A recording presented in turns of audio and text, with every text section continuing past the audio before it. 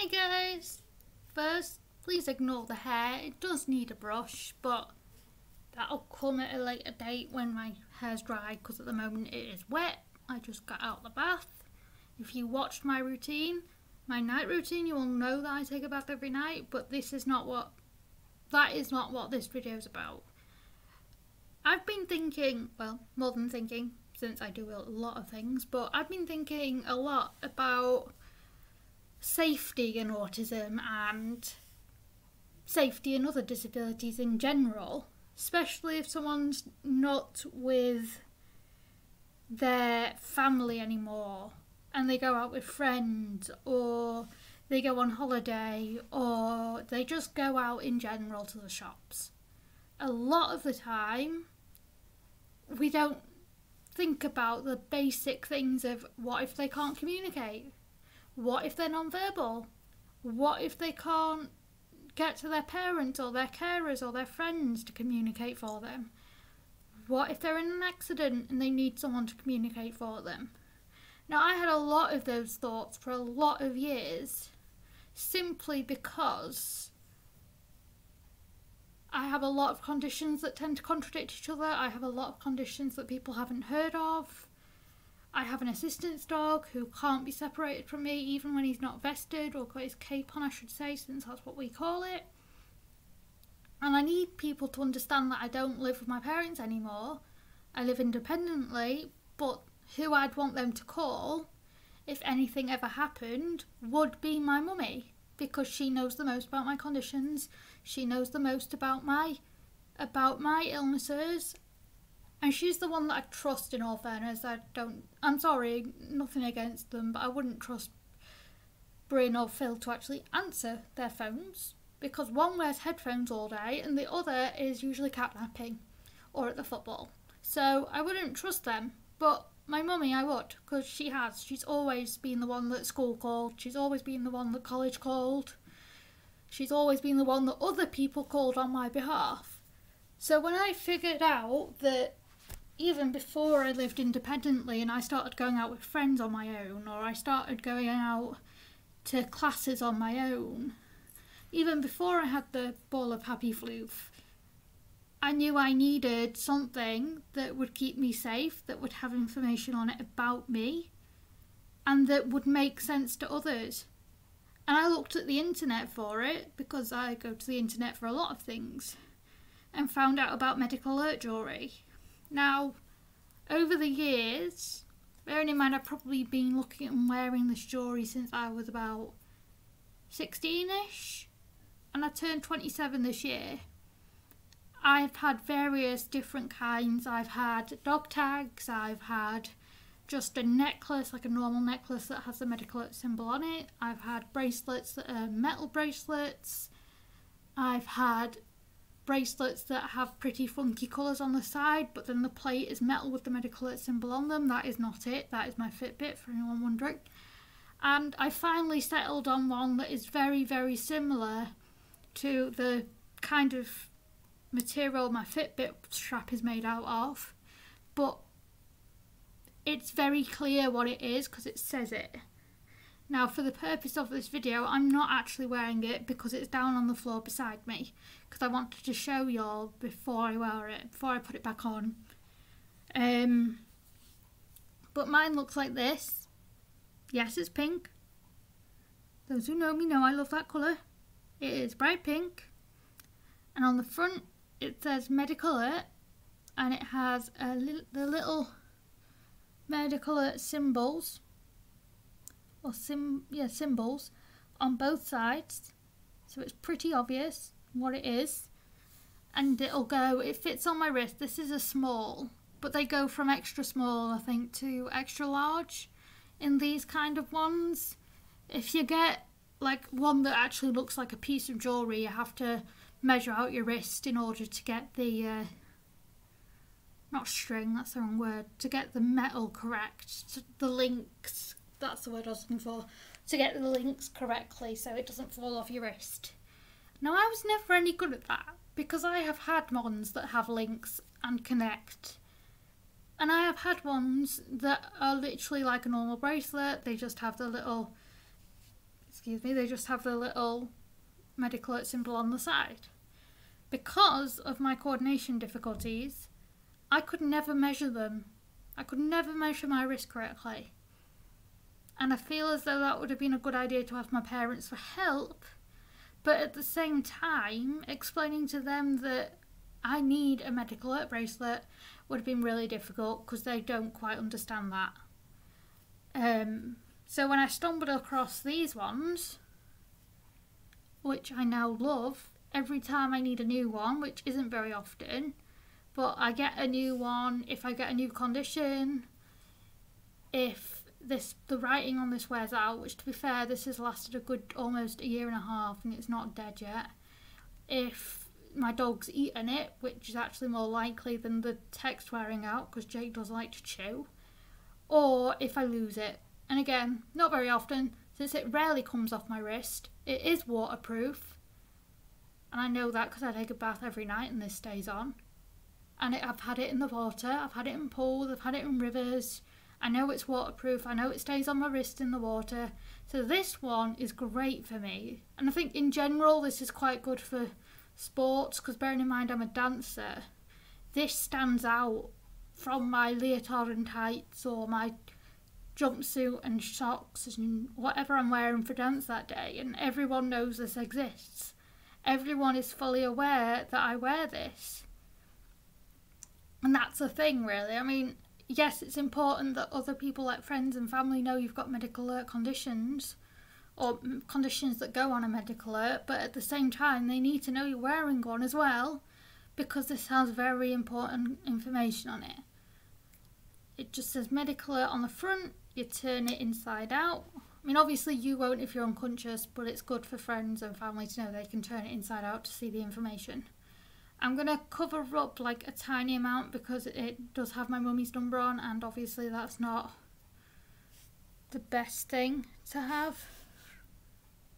But it does have a lot of my conditions on there, along with my name, and the bit I'm covering up is my mummy's number because I don't want that on the internet. However, this one is 40 characters on each line. It does tell you when you've gone over when you're typing it in because it'll show up in red. But it works really well for me, and I got my cousin, my little cousin one, she's autistic and she's on a gluten and wheat free diet as well like I am, so she wears one to school, she wears one when she comes to see me, she wears one when we go out together just in case. It's got her mum's number on it and stuff, and I just think it's important. I mean, even if you're not disabled, realistically having something that identifies you as a human, well, not necessarily identifying you as a human, but identifying who you are and identifying who to call in an emergency, rather than like having to have someone who doesn't know you getting confused and trying to like make sure you're not hurt and stuff. That can be quite difficult. It just makes good sense. People need to know what your name is if you've got any medical conditions or any medication you're on. It's important. I know you can get cards, but at the same time, normal people who aren't like trained doctors or AMTs and things, they're not going to know and they're not going to think to check for a medical alert bracelet or a medical alert piece of jewellery or a card. The only thing I think most people, normal people, look for is a licence, like a driver's licence, I think, for ID. My logic to that was pointless because I don't drive, but I do go in mummy and daddy's car. I go to friends and I go in their car, but I don't drive. So they wouldn't be looking for an ID for me because the only ID I've got is my passport, and that's in my backpack. And I don't always have my backpack. Quite often I just have my dog, his lead, my phone, my keys, and whatever little thing I take with me in terms of sensory items. So it'd be useless looking for licenses and IDs on me. It's easier for me to wear a bracelet, especially with the amount of conditions I've got. I mean, I'd get it if it was a normal person and that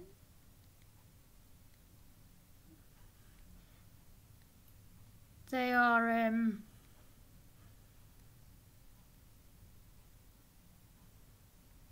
sorry, I was WhatsApping my friend back, messaging my friend back. Completely forgot about that because I saw it pop up when I was doing this. Okay, I'm back on now. What was I saying? It's an essential piece of kit, really, regardless. I mean, if you were sat at a bar and something happened, someone would need to know your name. If you're at a restaurant, or if you were out in general without your friends, on your own, or with people who don't know you that well and they find you, they need to know who to call. And yes, I am brushing my hair on camera. It's driving me crazy. The only real people who are trained to look for medical jewellery and stuff to do with medical conditions are EMTs, paramedics, doctors and nurses, which is why I find it important to make it very clear to my friends that I wear a medical piece of jewellery, so that if they ever need to contact my mummy, I know that they can go onto the back of this piece of jewellery and I know that they're able to contact her on my behalf, especially if I'm out with them and something goes wrong. Like, that is the main reason I do it, because it does give not just me, but it also gives my family peace of mind as well. And yes, my dog has just reappeared. He was sat in the hallway. Hello, sweet boy. Are you going to be in the video? Hello, actually, that's the point. Dude, hang on, I'm borrowing your collar. You can lick all you want, but I'm borrowing your collar. Furball also wears... Hang on, can Mummy take it off? Mummy needs to show our friends, okay? We'll get it back. Mummy's just going to borrow it to show our friends. My dog also wears a medical data tag on his collar, along with the ones that say our addresses on it, that just states that he's Jake, he's an assistance dog, not to separate us, and the fact that I wear medical alert on my right wrist, which I do. Jake, come back! Come back! I showed our friends, let's put this back on you. And it is very clear that it is medical data, because people need to know not to separate us. Because people need to know that he's a working doggo and I have very big issues without him. Because I don't leave the house without him, but at the same time, if he's not wearing his cape, people need to know that he's a working dog and that he's my assistant's dog. And we can't be separated. And yes, Mummy loves you too. Are you happy? I promise you he's not a complete nutso. He just likes being petted. I mean, he obviously can't wear a bracelet, which is why he's got a tag. But in general, if I was going to recommend a medical alert to anyone, I would recommend it to people who have additional needs, to people who have allergies, to people who have cancer, to people who are unable to speak, non-verbal people, to people who have seizures, to people who have not unknown but very unique, I guess you can put it, conditions like I do. I have non-verbal learning disorder. It's only really recognised in USA. So I have that on a bracelet so that people don't get confused. To people with type 1 diabetes or type 2 diabetes for that matter, even though they get a card as well from the hospital. To people who can't communicate, to people who are on a lot of medication. My daddy is on a lot of medication and there are medications he can't have. So I actually went online and made him a bag tag that says not to give him certain things, what his name is, and if anything happens to contact Mummy again, because she's the only one I can guarantee will answer her phone. Me and Bryn are autistic, we won't answer the phone unless it was really, really necessary, or it was from someone we like. And to anyone who struggles with, well, anything, I mean in general, it's just good to have some form of ID that says your name, your address, someone to call an emergency, and your doctors. I know America also has insurance numbers on there. I don't quite know how that works. And I'm not sure how that works in England because I don't think we have insurance. Like, we don't have medical insurance, but I could be wrong. But I don't think we do. But if you do have it, then it's a good idea to wear some form of ID. It doesn't have to be medical ID. Mine is medical ID because mine has medical conditions on. But with the sites I've used, like Universal Medical ID and the Band ID code, you also get options for kids, you get options for that look more like jewellery, you get options for sports which say sports ID on them rather than medical alert, and you have options for like hat and shoe alerts as well, which is actually really helpful because that gives you wider options in terms of how you deal with your conditions or how you deem it possible to ID yourself.